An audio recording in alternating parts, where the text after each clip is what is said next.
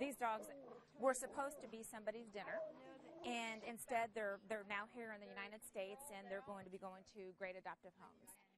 Meet Daisy, Cannon, and Nikon, the 2 yellow labs and golden retriever landing safely in Indiana Saturday night. To pull these dogs off of that conveyor belt and away from that plane was just so heartwarming, and we were so enlightened last night just to be able to save these 3 dogs. Lucky Lab Rescue President Kathy Martin working closely with a South Korean source to help as many dogs as possible. We don't even begin to touch the devastation that's going on there with these dogs. I mean, this is 3 dogs out of thousands of dogs that die in South Korea every year, in their meat farms.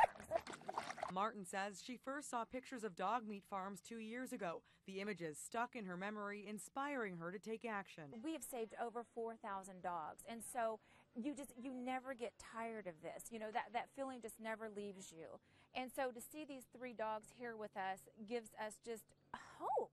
It gives us hope that one day that this practice will end, and that these dogs won't have to suffer this cruelty. But she says big change won't happen without more help. The mission is for awareness, because, us by ourselves, we are not going to end this. And so the only way that we can end this is by, bringing the awareness, bringing this attention to this issue, and hopefully, getting other people on board to help save these dogs. As for Daisy, Cannon, and Nikon, all 3 are healthy, spayed, and ready for a new home. I'm pretty sure that they won't be around very long because they're gorgeous and they're very, very nice dogs.